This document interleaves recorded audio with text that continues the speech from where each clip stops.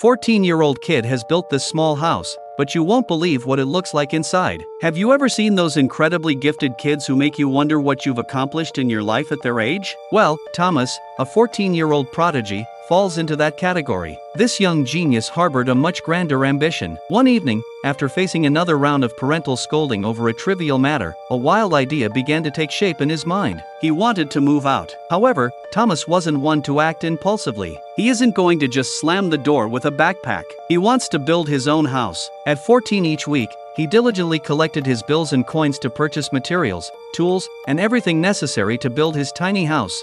Construction begins in the back of his garden. From the outside, it doesn't look like much, just a small wooden box. His friends couldn't help but laugh when they saw it, with some even joking if it was intended for his hamster. However, Thomas paid their jests no heed. His creation was capable of withstanding rain, wind, and even snow. But what will truly astonish you is its interior. You might think it's just a piece of wood with a mattress inside, but you'd be wrong. Comment wow for part 2.